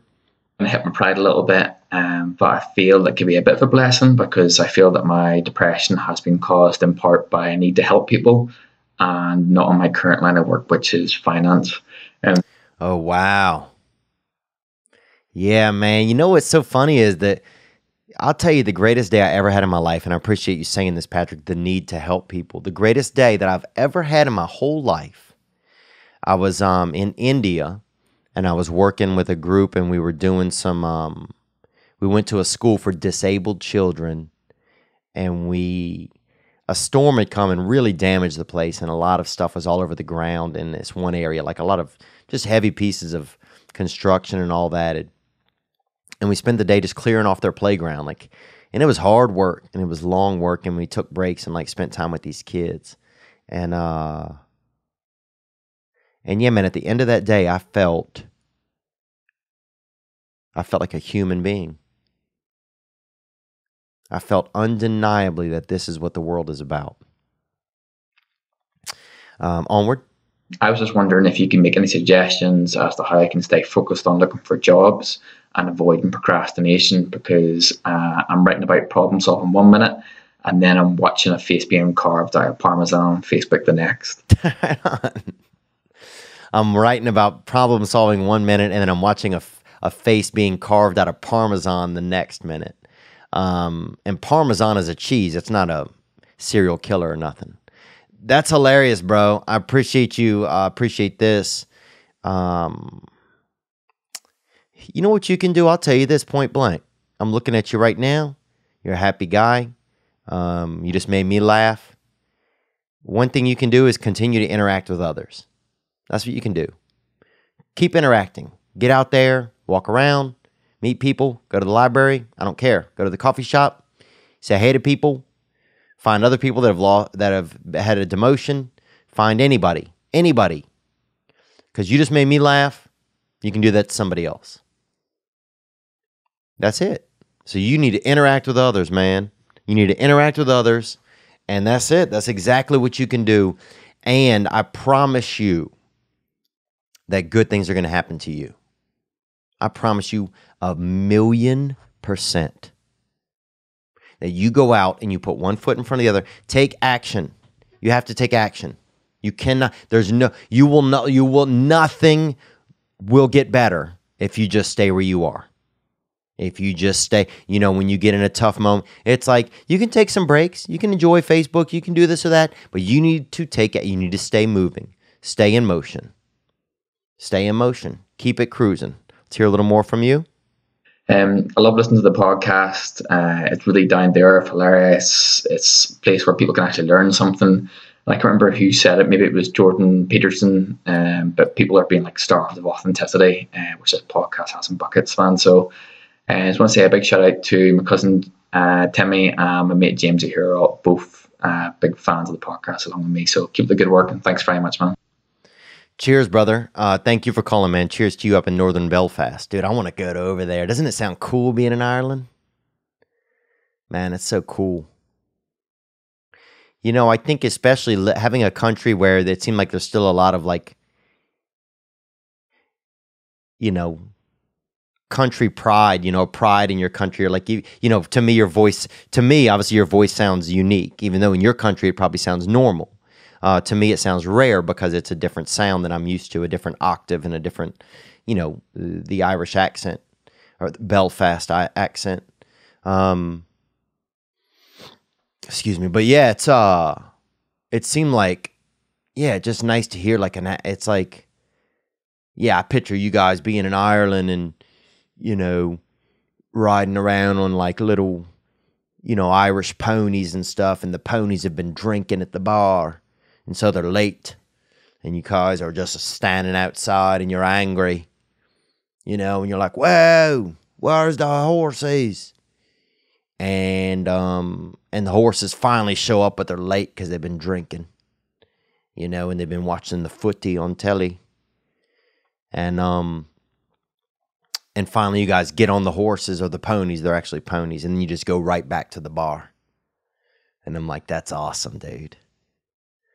But I appreciate you guys' support. I appreciate the nice words. But that's what you can do. Just stay busy. At the end there, you mentioned to your friends, it's like you're not thinking about yourself. You're going to be fine. You just stay busy and keep thinking about others, dude. And you're going to do great. But stay active in it. And we can't get caught up in it, It's like we have to be careful when we are doing stuff that we don't, even when we start to do stuff that we don't think it's about us. And we stay true to, we make sure that we touch in base with our roots. We make sure that we find people who we can connect with and ask for help. Even if we're just asking for help to just make sure that we're, hey, am I doing this okay? Do I seem okay? Maybe ask somebody, do you know that I love you? When was the last time you asked I remember one thing that makes me sad sometimes. I'm not sad, but I when I was really struggling with having any feelings, I used to really struggle with having any emotions at all. I would have a ton of thoughts, but having emotions, and I didn't know who I was. I didn't know at all. I knew I'd been alive, and I knew had a lot of experiences, and I remembered many of them, just like anyone else. But I didn't know who I was, and I used to ask my best friend. I'd be like, "Who am I? Do you have any?" Or one of my best friends, who am I? Can you tell me anything about myself? Because I was so out of touch with my feelings. And your feelings are really where you learn who you are. And if we're fortunate enough to really, really connect with other people, I think we'll find that we're a good person. That we mean well. But yeah, look, I appreciate it, man. I appreciate you checking in, Patrick. And if I had a fucking job, I'd give it to you. I don't know what I'd do for if they have a Belfast person, but I would give you a job, man. But I think we'll close up right there, man. We had You know, D. Snyder hit the hotline. We'll put his call on next week. We've had some other calls that came in. We just couldn't get to everything. But I appreciate it. I appreciate you guys. You know, like, and look, sometimes I talk about shit on this podcast. It might not make any sense to anybody. Oh, well. You know, all I can do is make my effort. But Tiny Sandhoo, who is he? That's the craziest thing is we never even seen a picture of him. We never even seen a picture of that magic man, Mr. Tiny Sandhoo. Isn't that crazy? Just got to keep making it, bro. That's all we can do. We got to keep making it. But I want to thank, we had a lot of great calls, man. The musician that called in on, you know, the wiener dog, the killer's dogs, everybody that called in. We'll get to some of the rest of it this week. And just keep making it, man. You don't have to solve it all today. You do not have to solve the world today. Just remember that. And if you don't know what's going on, if we don't know where we are, we can ask other people for help. You know? And if you're not sure how other people feel, you can ask them, like, you know, do you know that I care? Do you know that I do care? Do you know that I love you? Do you know that this? Do you know that? And ask them. And if they don't, then you can talk about it. And that's how you and me learn. You know, I don't know what the fuck I'm talking about. I'm not preaching at you. I'm just trying to talk sometimes so that I can feel something myself. On the way out, man, this band is coming to Los Angeles September 7th. They'll be at the Mint. They'll be at the Mint here in Los Angeles. And I may be there. I don't know, though. No, I may or may not. My brother's birthday is the next day, and I'm going to try to make it home for that. But this, we're just making it, man. That's all we're doing. You guys, be good to yourselves. You probably deserve it. This is Bishop Gunn with Making It. And they will be at the Mint on September 7th. I ain't seen home in about 100 days. I can almost hear Mama pray for my restless soul. And I ain't made $1 I ain't spent, but where it's going ain't killed me yet. I still get where I'm bound to go.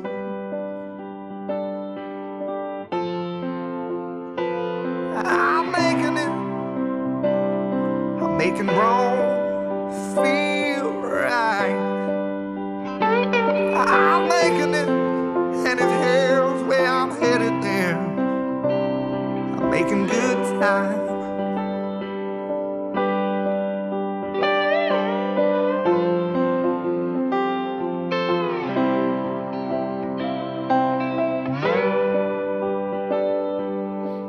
Making it, baby. And most all of my plans slip right through my hands and wind up next to me, broken on the ground. If this bottle was an hourglass, I'd say that I'm about an hour past the minute I should have put it down. Man, that's a line right there. But I'm making it. I'm making wrong feel right. Come on. I'm making it. And if hell's where I'm headed there, I'm making good time.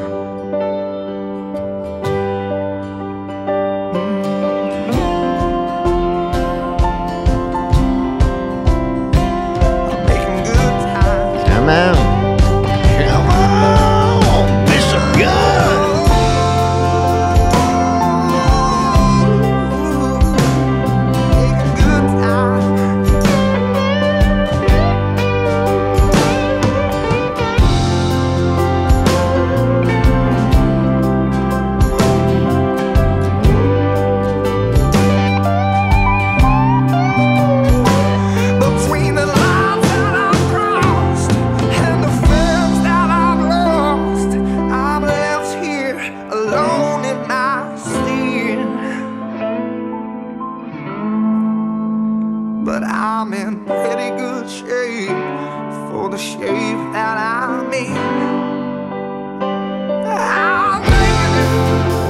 man.